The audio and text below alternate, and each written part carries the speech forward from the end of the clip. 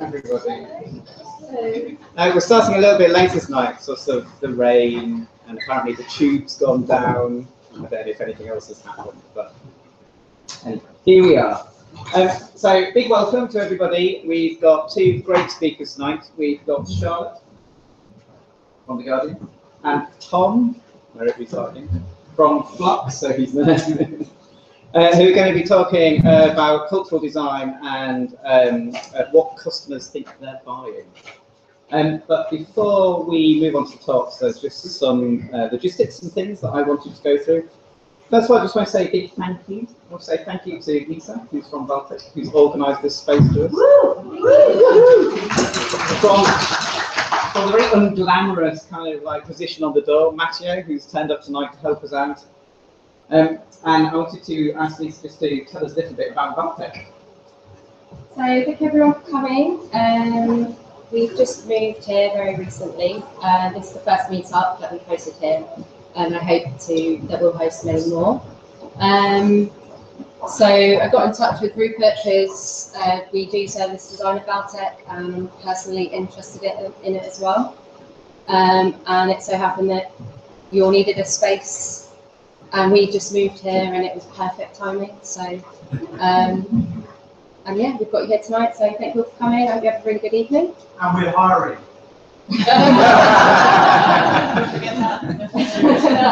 Okay. So yeah. Who should people talk to for that? and if you need to use the space, if you're interested in using this space, come and speak to us after. There are a few of us floating around. So. Do Baltic people want to identify themselves? You might get. Akbar's hiring. He's over there. Wamit, Shane, Henry, Connor, George, and Chris. Tawheed. So, I'm sorry if I've missed. Oh, Laurel was here. He wasn't planning on house. And anyone else up there? Sorry. Plenty of people. Thank you, Rupert. Thank you. So logistics, if people found the toilets, toilets are at the end of this corridor, a bit further on and turn right, if anybody needs the loos. There is Wi-Fi, so there are Wi-Fi notices here and here, and there's some sheets on the tables over there, so if you want to log in, if you can't be disconnected for a night, that's where you need to go.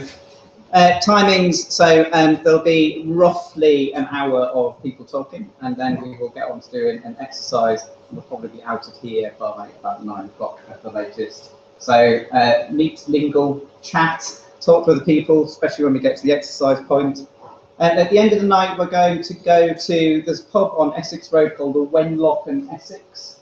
So if you fancy carrying on the conversation at 9 o'clock, do make it to the pub. I'm sure there'll be quite a lot of people who are going there. And finally, we have a Christmas party that we're going to be doing on the 7th of December. So put it in your diaries now. We don't, as yet, know quite where it is or what we'll be doing, but I'm sure we can work that out. It's kind of like tiny, tiny details.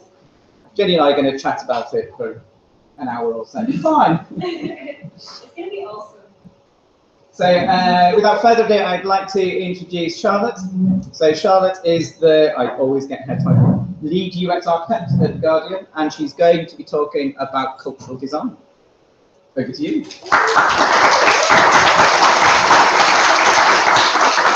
All right. Thank you guys for making it out. So, cultural design. We'll kind of get into a bit of what I mean about this later, but first, who reads The Guardian here? Anybody? Anybody? Okay. Excellent. So, probably most of you. The rest of you, I won't ask what you read. It's between friends. So, the news industry is changing. I don't know if you know, most of our readers don't know, but the news industry is changing. So we won't go over this graph, but you can see that this lovely, big, fat, juicy bit of print newspaper advertising is shrinking by quite a lot, actually, every year. The projected revenues for the next couple of years are even lower, and it's only going to get worse. So 85 cents out of every new online display advertising dollar goes to Google or Facebook. So there's not super much left over for The Guardian. there's a bunch of different disruption things happening in the newspaper industry. Won't go over this, but what I'll say is that there are not only problems with the kind of structural advertising revenue decline of the newspaper industry and the rise of these super aggregators like BuzzFeed or whatever, but I think there's also a fundamental mismatch between these umpteen-hundred-year-old structures where a guy, usually a guy, in a room somewhere broadcasts to you what the news is. It's not good enough anymore. So the newspaper industry is changing. How can a 200-year-old newspaper like The Guardian change with it? So, before I give you the answer to that question, or an answer to that question, let's go over the brief, all too brief, history of UX and service design at The Guardian. Beginning, there was a content strategist called Martin Beelan, who is still at The Guardian, all these many years later. He was brought in on a contract to help them kind of redesign a flow from the homepage of the website through to crosswords. They borked this thing so bad. Not to do a Donald Trump impression, but I don't know if any of you have ever done a crossword puzzle. But you know the grid, like where you fill in the letters and the clues? You might want to look at them at the same time. They weren't even on the same screen in this redesign that they did. And Martin Beelan, the way that he got the UX team or UX researcher to be hired at The Guardian was to say, look, if we had talked to even one user who did crosswords and shown them this screen, we would have saved 9 months of effort, all of this money, and the cost of hundreds of people who pay us money to do these crosswords screaming bloody murder at us. So please, won't you hire a researcher? So the team grew over some years, some more researchers, a couple of information architects were hired, and it shrank with cutbacks in the newsroom, with kind of no investment in UX at The Guardian, and now it's grown again to the 8-person, pretty evenly gender mix, so I won't say guy, team that it is today, some of which are over them. But the problem with the lack of kind of design thinking or design investment at The Guardian really came back to bite the newspaper in the ass. By the way, I should make as an aside that it wouldn't be very Guardian-like to come up here and do a Facebook or Google style presentation where everything is the most wonderful that ever wonderful, and you should all be like us. You should take away from this what you can, and don't print any of the rest of the stuff. If there are any journos in here, this is on deep background, it's not for publication. All right. So then along came OKRs. I will say that before along came OKRs came a new editor-in-chief, Kat Feiner, and a new CEO, David Pencil. So a new era was ushered in at The Guardian. We stopped focusing on jamming as much traffic through the site as possible at any cost, and started thinking, how can we make a deeper connection with our readers? We know that because of the structural decline in display advertising on the site, that jamming a bunch of traffic through this site is a fool's errand, is a losing game. It's not going to get us to the revenue where we need to be. So what might? So they came up with a wonderful thing called the relationship strategy, which is basically the idea that we are going to form a lasting relationship with our users. We're going to figure out who they are.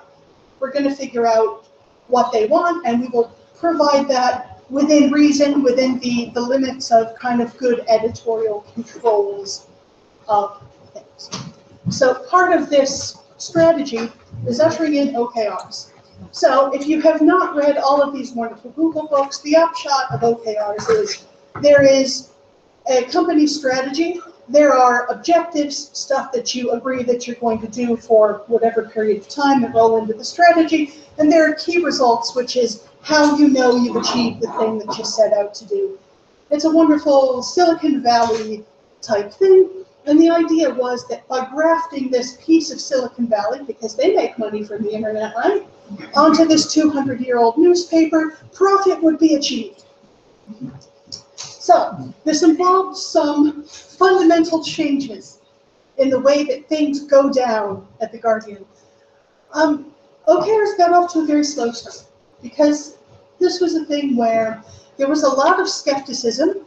I won't say especially from the newsroom, but especially from the newsroom, about this strategy, about this way of working. Because with OKRs comes this notion of small, empowered, agile teams, which means editorial, coming off of the second floor and working together with people from product, people from UX, people from commercial. And there was some skepticism that this would get us to where we needed to be, and especially because it was an imposed top-down thing. This didn't work out so well in the first quarter. Things got off to a slow start, so they thought, all right, maybe we'll bring in somebody who can help us negotiate these new ways of working, at least within the UX team. That was me. They called me a UXer. My background's in product, and I've worked at umpteen different publishers, God help me, including the New York Times. And my mandate was to help people, redesign this way of thinking or working. One person in a 200-year-old company can't do it alone. Fortunately, I didn't have to. In quarter two, so the second 3-month period that we kept going with OKRs, we thought, all right, imposing OKRs from the top down, namas, does not work. Let's try co-creating things. So we have this weird kind of bidding process where some editors, some product managers, some randos from commercial filled out a form saying, this is what I want a small empowered team to do next quarter. We were meant to pick 9 of these. We ended up picking 14, but that was okay, because we had buy-in this time from being able to have the teams kind of co-create what they were going to do, or kind of co-imagine what they were going to do with the stakeholders. The buy-in helped, and the teams started to gel. I would say that the team that Andrea and Monica run started to gel in quarter 3, so this was last quarter, 3 months ago. We got faster and better. So this bidding process, which we keep doing, it gelled with the team. The editors were a lot more involved this time. And we have 9 OKRs, hooray, instead of 14. It's wonderful. And we now have a few teams, more than just Andrea and Monica's team. We have some other teams that kind of fundamentally get discovered. But it was a long row to hoe in order to get there. Now we're facing an inflection point. So we're facing an inflection point because we have some cross-functional teams that do really well. We have some editors who now fundamentally, I would say, kind of enjoy working with people from other functions. They enjoy the feeling of being able to get stuff out there, to realize that they are connecting with the audience in a new way, and to see, in a way that editors and writers, I think, have not really fundamentally seen before, what good their work does, or what bad their work does, with the readers that read them.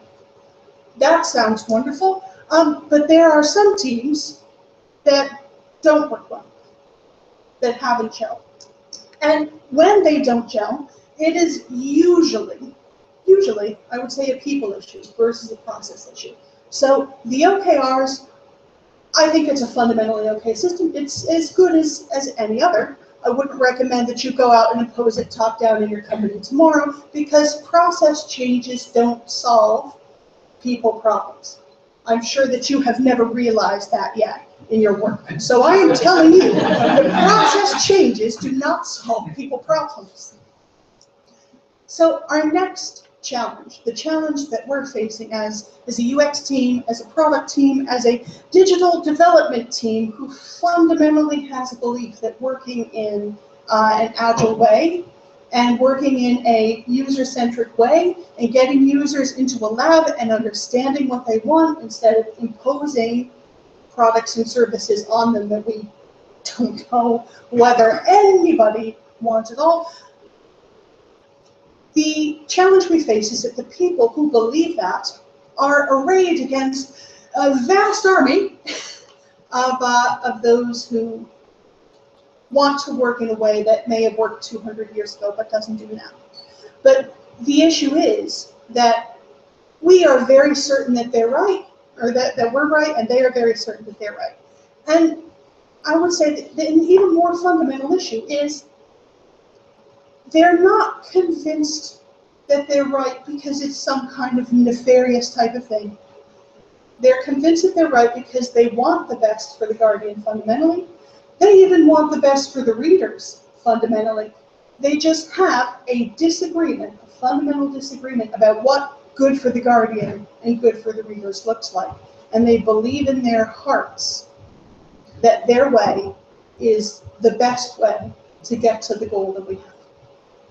When people have a fundamental belief like that, as a service designer, as a UXer, as a whatever the hell you are, that is the hardest thing to change. If somebody is not misinformed or uninformed, but if somebody believes in their hearts that they're right and you're wrong. So what have we learned so far by trying to change the minds of the unchangeable? I would say we've learned that institutional change is usually evolutionary. I think going into this process, Kath and David, the editor-in-chief and the CEO, I think that they thought, this is psychologizing of them, I think that they thought that this was the answer to their problems, to our problems that we have as a company. But there is inertia in a 200-year-old company. There is even, I will say this is a veteran of many 5-dude-in-a-room startups, there's an inertia in a 5-dude-in-a-room startup, and it's just as hard doing that as it is in a huge institution like the Guardian. Institutional change is evolutionary. Institutional change is a battleground for hearts and minds. You have to go person by person by person to get enough people, and enough people, I hate to say this, but in a matrixed organization, to get enough people in the right places that you have some hope of heaving the institution forward a couple of inches. Discovery, this beautiful, wonderful product process that is lionized in so many Silicon Valley type books, it works when you make it work. So what do I mean by making it work? I mean taking a page out of their book by tricking people into coming to a design sprint by not telling them that it's a design sprint. You just tell them, you know, we're going to go in a room and we're going to draw some stuff and then some people are going to come in. It worked. It worked. And I won't tell their story. They did a wonderful talk at GEM. You should mob them later if you want to hear about how to con people into coming to a first design sprint. You have to con people into the first one, but after that you can tell them it's a design sprint. Have you guys told them that they're design sprints? Okay, now we've told them that they're design sprints and they still come. It's just the first one that is the hardest. Not everybody fundamentally has the patience or the stomach for change. If you read The Guardian, you know we just went through this voluntary redundancy process, like 200 people have left us. That's okay. Not everybody has the patience for levering the organization along by millimeters. Not everybody has the stomach for the kind of fundamental worldview shift that this requires. It's okay. Let them go, because they'll be happier, and eventually you'll be happier. All right, and now, coming to the end of my rabbiting on, and then we can do questions, a few words of advice from the trenches. And this is not just from The Guardian, but this is from everywhere else that I've worked, and hopefully it'll be applicable to where you are as well. Aligning people around shared goals. So, like I said, and this is, it's so often said that it's kind of become a trope at the Guardian, but at the Guardian, everybody has the fundamental strength and health of the Guardian, their fundamental goal. It has that public service as a goal. It has this idea of liberal journalism and informed society, making a just society as their goal. So if you can say, and you can say truthfully, your goal is my goal, we may differ right now on how to get there, but my God, we're going to get there together. That creates some sense of alignment in the people that you're going to need to work with. If you don't have fundamentally the same goals, that's a whole different problem that I'm not going to help you with right now. This one, please take pictures of this one and tweet this one, because if there is a nugget that I want you to take from this talk, it's this one. Communicate the value of your process by directly involving other people in your process. What the hell does that mean? That's a little bit convoluted. What I mean is, if you believe that doing user research is valuable, get other people to observe you when you do it. Do a playback of the research that you've done. If you believe that doing prototyping of some kind is valuable, invite people in the room to co-create those prototypes with you. Let them see the process in action. Let them see the good that the process does, and they will, hopefully, with any luck, begin to value it. And I'll show you one example from the Guardian. There's only one UXer in this photo. So this is a product manager. This is Paul, the UXer, developer, commercial guy, my God, designer, and another product manager. There's only one UXer in that room, but everybody else in that room, there were 20 other people in this room, including some people from editorial, when this was taken. Every single person there believed in the value of doing discovery, and this was when we did an opportunity tree. What is on the board is a diagram that the product manager drew about how we got here so far. So it's deliberately bringing people into the process, making them feel investment, making them feel like they contributed to getting as far as you got. And the process from here, this was what our dear departed Chief Digital Officer, Aaron Pilhofer, called a dumpster fire.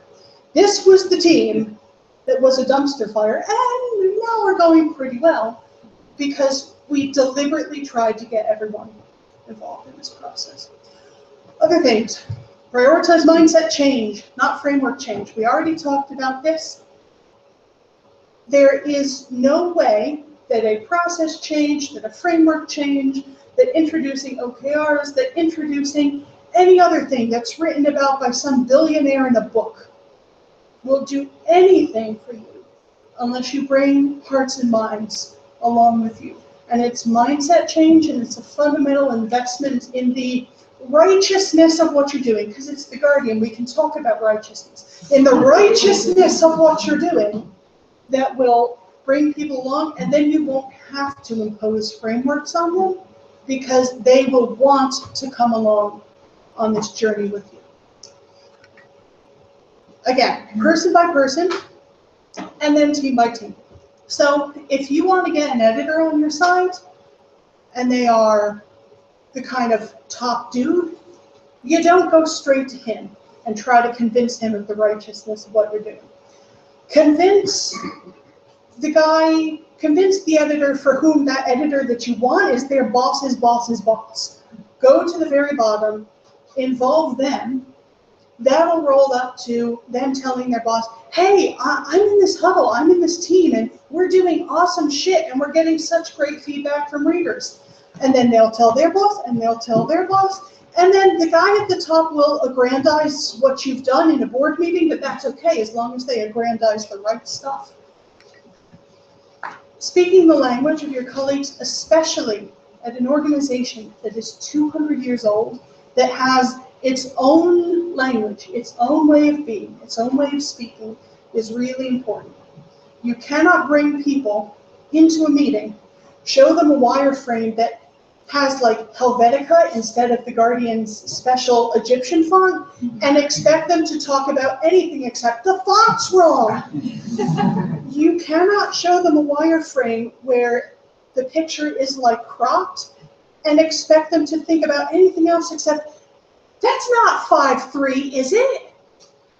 You have to meet people where they are, speak their language, and get your process and get your stuff out of the way enough that they can see fundamentally what the choice is in front of them or what the way forward is in front of them. So don't let any little thing that you can move out of the way work your process by leaving it in. And then the last thing that I will say, and this is probably the hardest for most people to achieve, it's the hardest for me to achieve because I'm the type of person who stands up in front of 120 people and tells you my opinion. By the way, this is all in the Guardian's opinion orange because my opinion. It's probably the only thing I'll ever write for the Guardian. This is my moment to shine. Anyway, be willing to give away your glory in pursuit of a larger goal. So we had a meeting yesterday, I won't tell you about it, but what happened, and I've heard this from 5 different people, was the senior managers only talked as if they, were all the ones who were doing this work, and they were responsible for the data-driven process, and they were responsible for the user testing, and they were responsible for whatever. They might be aggrandizing your glory, but they're aggrandizing the right things because they want to be seen to be data-driven, they want to be seen to be doing user research, they want to be seen to be doing whatever, and you know what? That is a massive, fundamental, earth-shattering shift from where we were even 18 months ago. So eventually, I hope, it will shift from I did this to the team did this, and the team included this person, this person, this person, this person, whatever. That'll come in 18 months. As long as they're aggrandizing the right things right now, you let them aggrandize the hell out of it. And that goes for whether it's your colleague or whether it's your client. If it's your client, you know they're going to aggrandize it anyway, so that's kind of okay. And this brings us to the end of my talk. And you can follow me on Twitter and all that jazz. Thank you.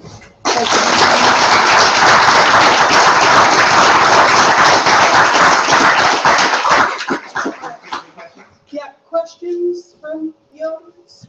Somebody has to go first. Come on.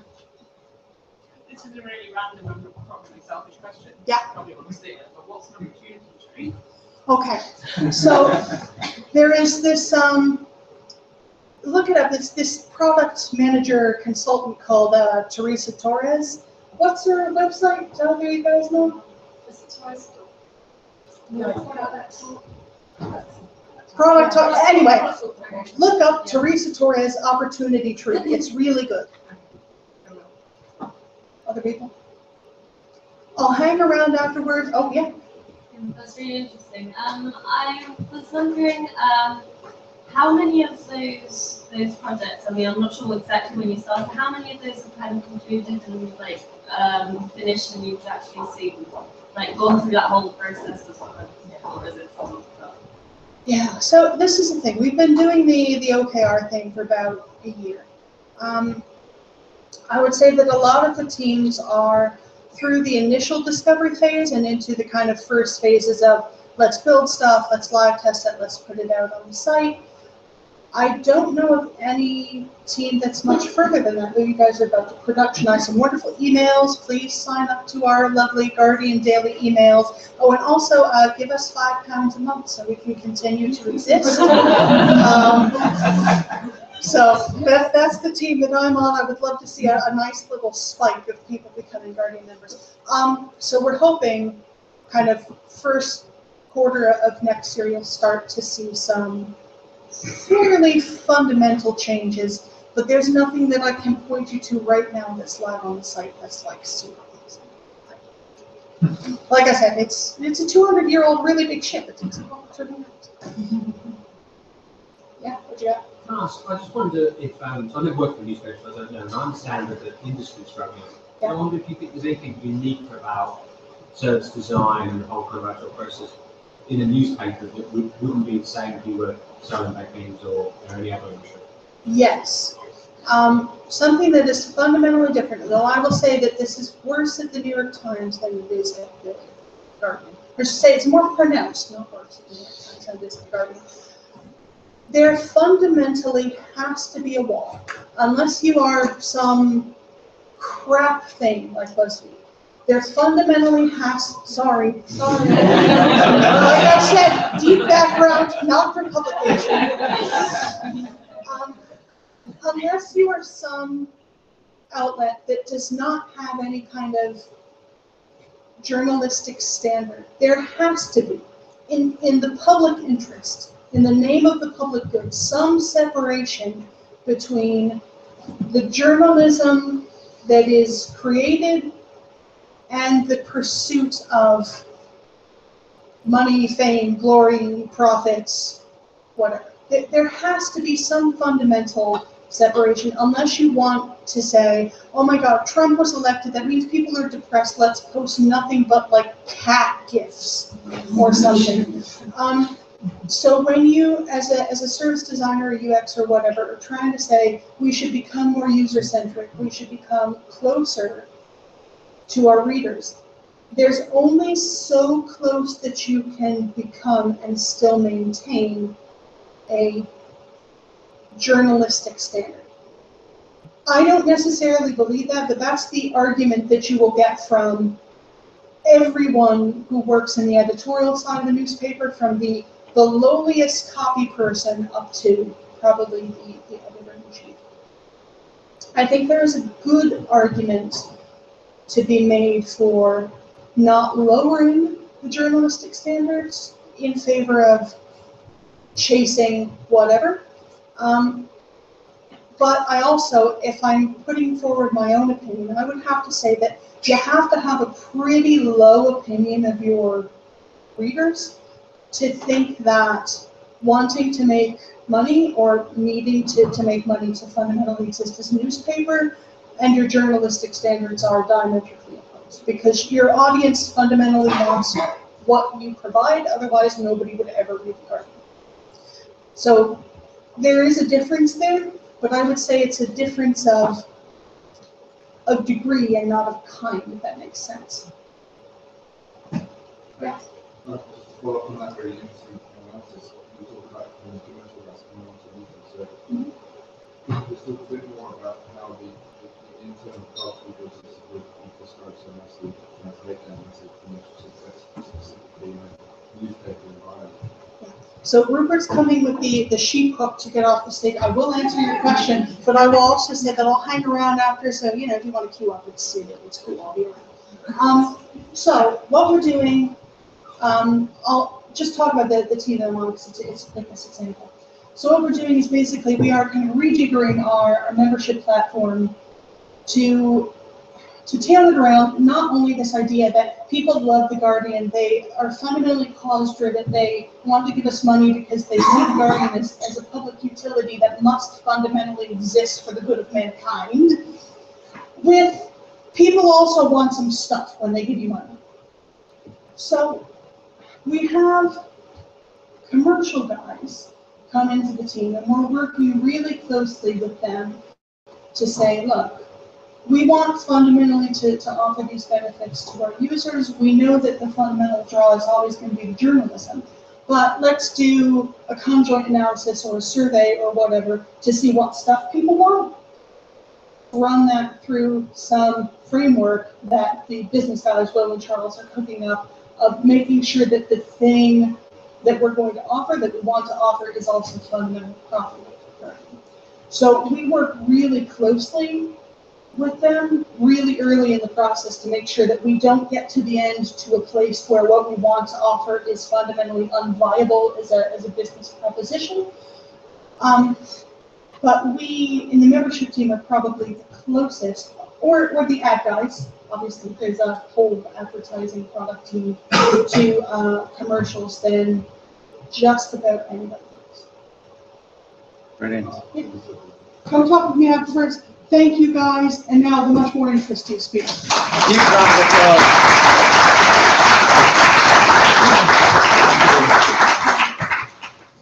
So I'm certainly going to be, the thing that I'm going to be is discovery by stealth. There we go. I'm just going to implement it across any project that I do from this point It's on. their idea, it's not mine. You need to write it kind of like a meeting that we can share. Thank you very much, Charlotte. I'm now going to introduce Tom. Ta-da! Hey. Hey. Who is a senior consultant at Fluxx, who I had the great pleasure of being a colleague of for about a year. I think we managed to do some quite grim projects in King's Cross. There's a nice picture of one later on. Very good. And tonight you are talking about what is the customer really buying? I will leave you in top 10. So, thank you very much for having me. My background is I used to work for about 7 years. I became head of digital at the Times, which is a 230-year-old newspaper. So in that role, I was kind of more like a product owner, I guess. And then about 3 years ago, I left, became a consultant, and joined Fluxx, and started doing what I guess is more like service design. So I feel like I haven't read all the books by people from Silicon Valley, but it's been an amazing experience for me. And this is kind of one of the things that I found most interesting during that process, was the question of really understanding what it is, that relationship between somebody selling something and the person buying it, and when sometimes it's a lot less obvious what's going on than it looks at first. So this is the site. I was thinking the project would be slightly larger than it is, but so this is how this says people who buy vinyl. 52% of people have a turntable they use. 41% of people have a turntable they don't use. 7% of people have no turntable. And I thought this was really, really interesting, because you can look at this and you can say there's quite a natural reaction. I hear a certain amount of laughter around the room, where you go, what the fuck are these 48% of people doing? You know, what kind of person buys a record when they don't have any way of playing it? They're kind of pretentious. What are they doing?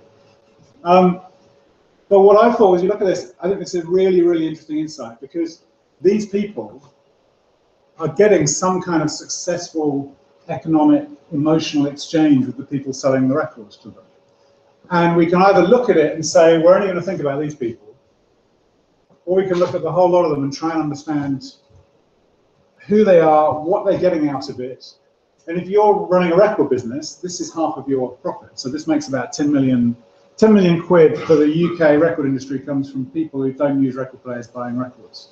So understanding that, optimizing for it, making sense of it is really important for what we do. And records are quite weird, but books are really, really weird. And this is there's a fantastic blog post you can find. If you email me, I'll pass you the link, by a guy called Jonathan McCormack, who talks about why you buy books that you don't read. And again, you can look at it and say, well, because you're an idiot. But if you're working in publishing and you only see publishing as the transfer of information from an author's brain to a customer's brain, you're probably not going to be very successful in publishing and selling books. So some of the arguments he comes up with, he talks about reasons why it's okay to buy books you never read. The first one that's important for everyone is, by buying a book, you are defining yourself. So if you decide you're the sort of person who's interested in, you want to be the sort of person who's interested in Russian literature, for example, he uses. Actually being a person who's interested in Russian literature requires a really significant investment of time and effort, you know, years of time to learn it and to understand and get something from it. But by giving a small amount of money, you know, 10 quid, you can be the sort of person who owns a piece of Russian literature, and you are the sort of person who buys that book. And I think we shouldn't ignore that transaction. We should try and understand what that transaction means.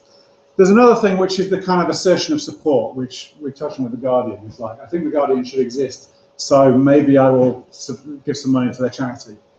And that applies to books and records, and it's the thinking, one of the examples he gives is he talks about Blu-rays. He says Blu-ray kind of video discs really only exist so that people who are really into movies can commit to owning a movie on a very sort of fancy format, because they're part of it. And then the third one is a statement of intent, and we did some work at Fluxx where we were looking at those sites where there are videos teaching you how to do stuff. And there you got the feeling that signing up for a course about something is a statement of intent. You may never watch the course, but you've got value from that exchange. When you look at online universities, you get these online universities, you can sign up to do physics at MIT, and you may never do any of the courses or watch the videos, but you have some kind of exchange with MIT and you've got some value from it. And understanding that value is really interesting. Understanding, in terms of the definition, it's not just like wearing a badge, it's literally you're paying money to become the sort of person that reads a book like Capital. That's my wife's copy, not mine, I didn't buy it. And when you look at books, because they're such strange products, the way they're retailed has become very interesting. So this is a bookshop in an old theatre in Buenos Aires, which is an extraordinary place to do shopping, because shopping itself is quite important for books. And the other end of the scale, this is a shop in Tokyo, which sells one book at a time. So if you go in there, it's got one book, it has multiple copies of that one book. But then it just has that book, and you have to go there if you go there 2 weeks later, you'll have a different book, but just one at a time. And sometimes this feels a bit like marketing. It's like, oh, we don't worry about it. This is just a layer of polish you put on top. But I think this is actually the core function of the product. If you don't understand a book, something that does all of these things for the customer, you're going to have a hard time being a publisher or making sense of that, I think. So my theory is that it's part of the real core of the product. So I've got some other examples of this. Books are very kind of weird, and got some slightly less weird examples. So before I get to that slide, you know what you're selling if you're a company, but what the customers are actually buying is mysterious. So I'm literally now showing you my holiday slides. So a couple of weeks ago, I went on holiday to Barcelona with my family, and we stayed in this Airbnb, which was this amazing hipster flat right in the center of Barcelona. It has 1930s graffiti on the wall. It has a bicycle on top of a wardrobe, which I didn't know was a thing, but now I know. This was the front door, and it had hipster plumbing. And when I was, and this is true, when I was fiddling with this plumbing, trying to get a shower with a sensible temperature, I realized that what the kind of transaction I had with Airbnb was very strange. It was very different from seeking accommodation. I wasn't finding somewhere to stay. What I was doing was swapping lives with the people who lived in this apartment. I mean, I wasn't swapping, they weren't in my house, but I was paying money to go and live in their house. And it was much closer to something like Westworld. You watch Westworld, where they go and live with robots in. That sounds strange if you haven't seen it. But it felt like a really strange product, and the exchange that I was having with them was extraordinary and really interesting. And we often go to these places at Airbnb, and occasionally you stay on one which just feels a bit like a normal holiday let. It's fine. But when you stay in somewhere where it's clearly somebody's house and they're interesting and they're an interesting part of town, it's a really special, unusual thing. And I think the difference between a product offering accommodation and the thing that Airbnb offer is significant. And if you're Hilton Hotels, and Hilton Hotels has about 700,000 rooms, Airbnb now has about 1 million rooms. If they're looking at them saying, how do we compete with that? It's a really peculiar, interesting problem. I don't get much further than that, other than that's why I like my job, because we have these really interesting problems. But that idea, I think, probably works the other way around. I think if Airbnb was saying, right, we want to go into the business market, if I've got to go to Leamington Spa because I'm working for National Grid for 3 days, I'm not sure I want to swap places with somebody living in Leamington Spa. I want to just go and stay in a hotel. So there's something in that product that I think is unusual, and the relationship is not at all obvious between me and them. As I said, I used to work for the Times, and there's this, I'm going to say this, and this is massive amounts of post-rationalization, thinking it through afterwards. If I'm suggesting that what I'm saying is a strategy that we had when I was at the Times, that is entirely not true. And the series here, who worked with me when we were at the Times, can verify that. When I look back at my time there, I think one of the ways of understanding the difference between what the Times was doing and what the Guardian and the Mail were doing, and I would like to say the Guardian and the Mail, what the Guardian and the Mail did was, I think we had fundamentally different understandings of the relationship between us and the customer. And I think what the customer was buying or consuming was fundamentally different. So what the Guardian and the Mail did was fundamentally their unit of production and consumption was the story. What they do is write stories, and what journalists do is write stories. And when the internet appeared and all the limits on how much you could write and space and how many people you could reach disappeared, the Guardian and the Mail picked that up and said, we are going to make more stories, we're going to make stories for everyone, we're going to tell more stories everywhere. The Mail's approach was to build the largest pile of shit that's ever been assembled, put it in front of the middle of the internet, and then try and make money by charging people to talk to the people looking at the pile of shit. And that hasn't worked all that well for them in terms of making money. The Guardian's approach was very different. It was to say, can we write the best journalism in the world? Can we find the best stories? Can we find big exclusives? And can we get them everywhere in the world? Can we get them on Twitter, on Facebook, and everywhere, and get the biggest audience possible? So the Times' approach was very, very different. The Times' product and the Times' relationship with its customers was fundamentally breakfast. So what the Times' relationship with the customer was, it was a thing you did usually in the morning where you'd spend 10, 15, 20 minutes reading the newspaper.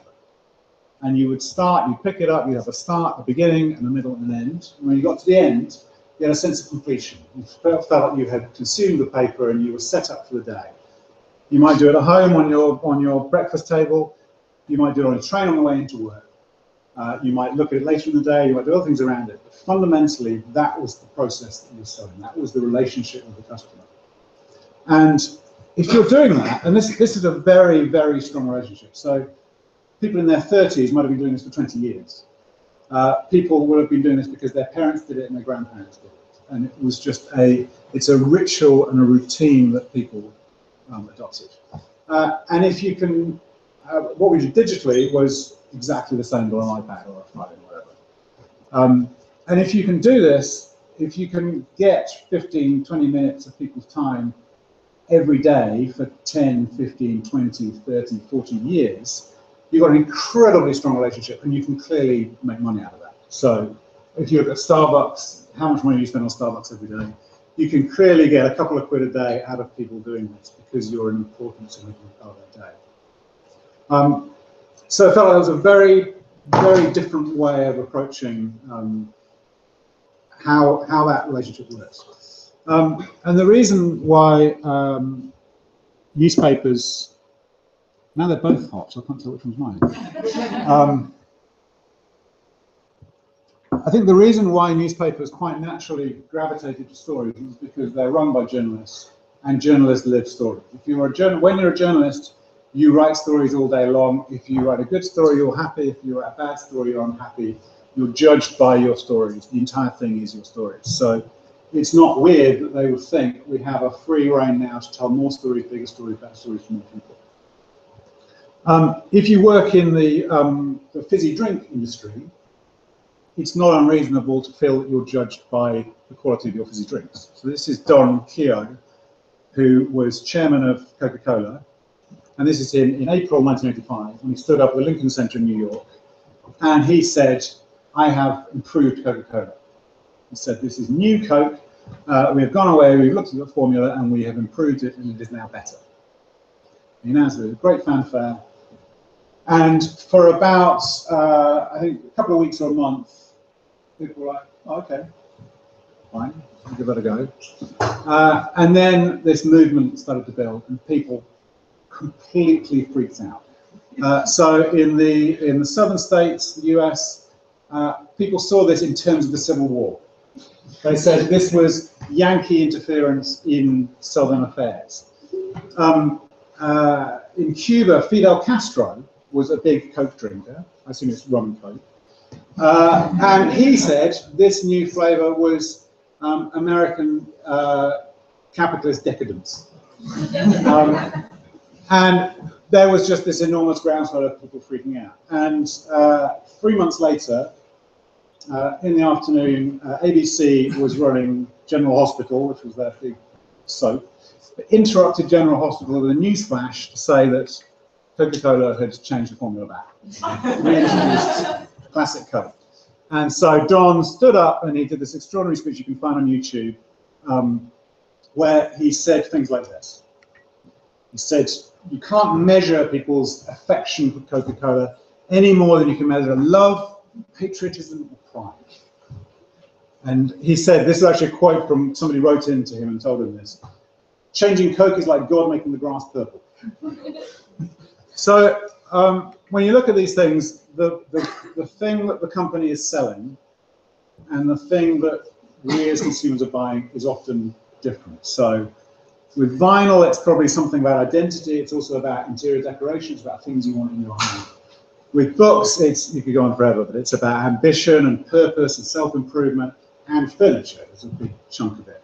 And you see companies like Fiden, or there's companies that produce these enormous books that cost like $3,000 and have a little stand to hold them up. And that's not weird or mad, it's because they're furniture and they're just better furniture than other types. Airbnb, my theory is that it's kind of swapping with somebody else's life. Newspapers all the time are selling with this morning ritual, and with Coca-Cola, it's something else, I'm not sure. So the problem with all this, actually, when I write this list down, it kind of feels obvious. You look at it and go, well, yeah, I mean, that's not that weird. And again, it feels a bit like the sort of things you hear with branding. So you get like, Tom's Shoes will say, oh, we've got an emotional resonance with our shoes because when you buy them, a kid in Africa gets a pair of shoes. I do think this is quite different. I think this is a difference between what we're thinking and what the company is selling. And I think what's interesting is how companies can go years, centuries without working this stuff out. So if you look at the history of Airbnb, how they evolved, they spent about 2 years going through Y Combinator, getting a bunch of funding, when they thought they were about cheap accommodation for tech conferences and literally living on airbeds in people's houses. And it was only when they at some point realized their site just looked horrible. They'd been scraping listings from Craigslist. They just had all these crappy looking pictures of horrible looking apartments. And they went to New York where they had a bunch of people signed up. They rented a $5,000 like SLR camera, and they went around door to door taking beautiful pictures of people's houses and stuck them on the site. And suddenly the thing changed from being, here's somewhere weird and cheap you can stay, to I can buy that lifestyle, I can buy that life. So these things aren't, I think, obvious, and I think companies, it's difficult to work these out. And the reason it's so difficult is because we don't have a clue what we're buying. If you were to ask somebody why they're buying something, they can't give you a useful answer because it's an emotional reaction. Your brain isn't really involved. The reason you go in and decide to spend £20 on a vinyl record, you can't explain it when you've got it on Spotify. You can't usefully explain that. So the work one of the things I found really interesting about the work I'm doing now at Fluxx, and in fact, one of the things I learned from Rupert while there, was the process of trying to understand that. So, and that's really about interviewing people, spending time with people. It's not what they tell you because they don't know, but it's how they talk about things. It's the context of it. It's trying to understand and make sense of what that emotional relationship is. So a couple of stories from Fluxx. We did a project before I got there. We did a few insurance projects. We did a project with a company called More Than. And insurance fundamentally, traditionally, is a financial service. So a customer has risk.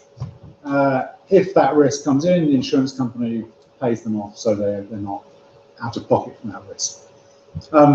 When we went into More Than, when we spoke to people, this is a woman who runs a call center team there. she said people ring up and they are in distress. Their house is flooded, they've been robbed, you know, whatever, something bad has happened to them. And what we want to do is help them. But what we have to do is say, can I have your policy number? And let's look up and find out if you're properly covered for this thing. So we said to them, well, can we fix that somehow? And we worked with them to change their processes, and we did experiments to find out if we can make this work. We said, when they ring up, you say, can I help? And then you spend time working out how you can help them. So you can put them in touch with local repair people, you can just help them through the process, help them work what to do next. And at some point later on, you say, oh, okay, now, if you've got your policy number, let's work out whether we're paying for this or you're paying for this. And this had an amazing impact on the company, because the kind of net promoter scores went from whatever a bad net promoter score is to whatever a good net promoter score is. This was the core of their TV advertising that year. And people like this woman said the conversation was so much happier and better within the call center. It really changed the way they looked at it.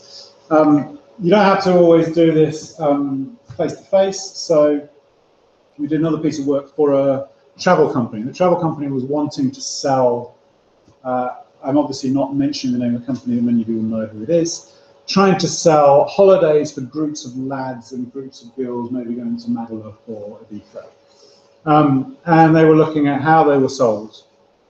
And we found you could get a lot of this from their social media, from reviews on sites, from the way they talked about it in forums. A traditional holiday company set up for people who want to go away with their family. They're very concerned about which is the hotel, what town's it nearby, what country is it in, all of these details. If you're trying to organize a holiday like this, it's logistics, it's like business travel. How do you get 15 lads' passport details and their payment deposits in a 24-hour period before the booking closes? So we discovered that the product they were buying, they really didn't care whether it was in Magaluf or Ibiza, particularly. They cared whether they could ring up and say, right, it's these 15 of us, here's their email addresses, you contact them and we'll, however you arrange it. So it was about providing service and providing, like I said, logistics. It's much closer to business travel than it would be to a traditional holiday. And this was the project I worked with Rupert on. You'll see I've cleverly covered up the logo there. This isn't quite as bleak as it looks. I don't know if you can see this chap sitting there with his head in his hands. So this was with a plumbing company that was sending plumbers and engineers out around the country. And we spent a long time working with the plumbers and in the call centers. And this guy was sitting there. He hasn't just got his head in his, he's actually talking on his phone, so he looks worse than it is. But he was on a 45-minute long call to his call center to decide whether to dig up the concrete in the front room of a young family's house. And the family's house there. So it was a really complicated thing, this massively involved thing. And what I sort of realized from that was that this approach of what does the customer want, what's the customer think they're buying, and what does the company think they're selling, also works within companies. So you can see what the call center thinks they're doing and what the engineer thinks they're doing can be fundamentally completely at odds. They're both working really hard, they're both trying to achieve the same thing, but they're just literally they're not in the same universe. And this picture, again, I was hoping the projector would be slightly bigger. I don't have anything to say about this. It was a really funny place. Bigger slides next time. So just going back to this, really looking at this again, just sort of reminds me why I think it's really, really interesting work that we all do, and figuring out these kind of questions is why I enjoy going to work every day. So thank you very much.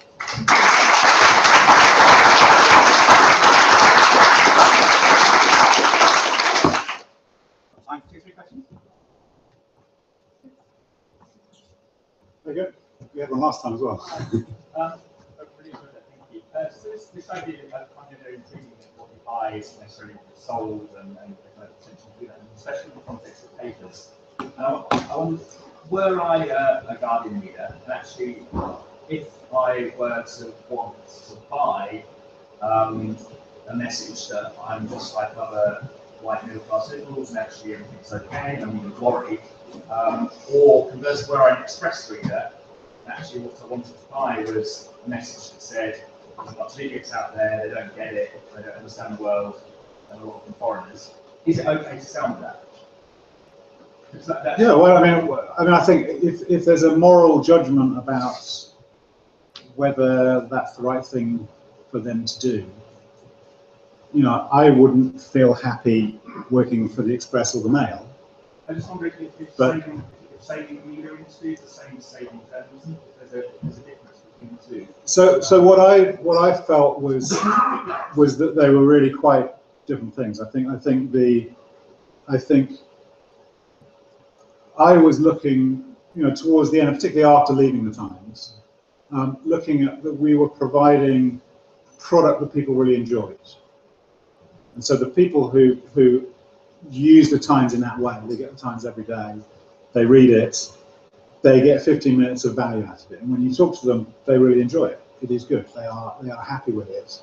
And if you're understanding products in any way and wanting to manage products in any way, that's clearly a good product that people enjoy.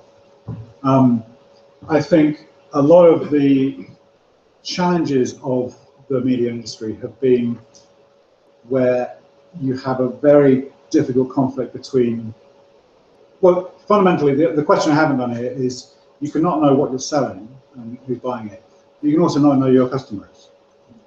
So you can't talk about Guardian customers because they don't have any. Well, they have advertisers, and advertisers are Guardian customers, I think. So I don't know if that's an unfair thing to say, but the people who pay money to the Guardian are advertisers, and they're kind of charitable donation thing.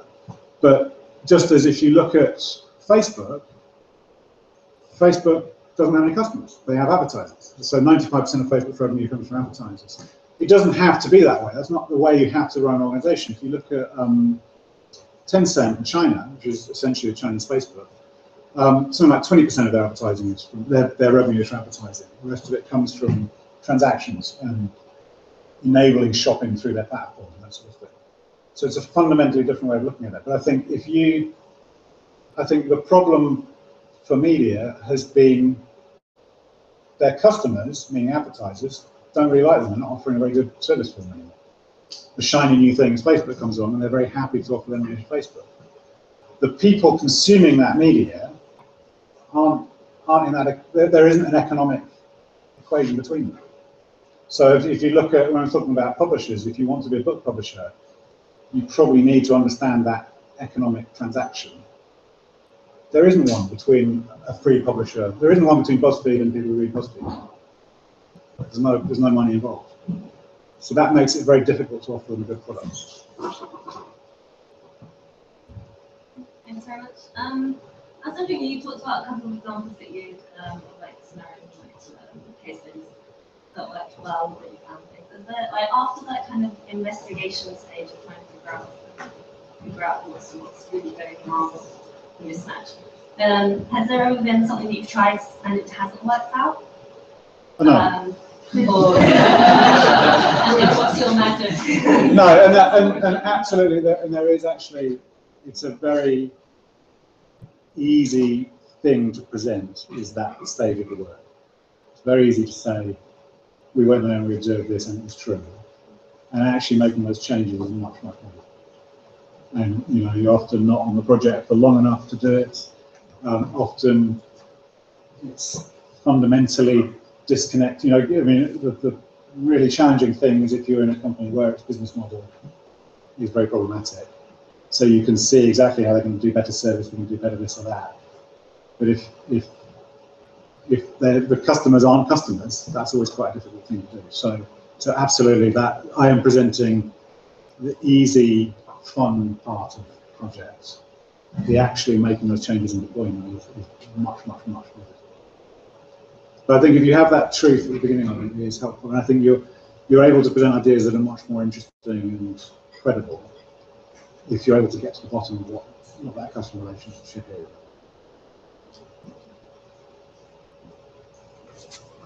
I wonder what you're doing in terms of, so what you would argue is that the product can be more than simply the product, the experience and understand so much more. I just wonder if you have a metric for understanding the difference between a product which that's true and a product which that's not true. Like compared to, if you go to say Barcelona, it's not just the functionality of where you can stay, but you can stay and then start it's just a tech.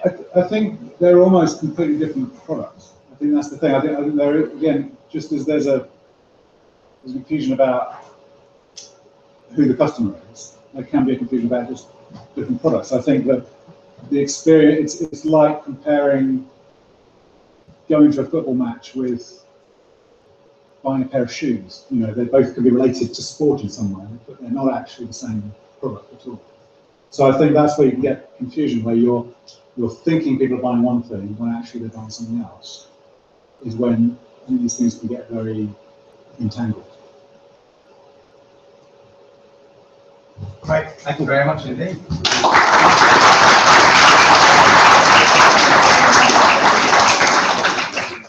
I think Tom and I both had slightly weird experiences on that particular plumbing project. I remember being stood in the basement of raw sewage for about 3 hours at one point. So that's it for the talking this evening. When you go and get a drink, have a wee, do all those kind of like logistics things. When you come back, I'd like you to get into groups of 4 or 5 and discuss how would you use service design to improve the internal processes in your company.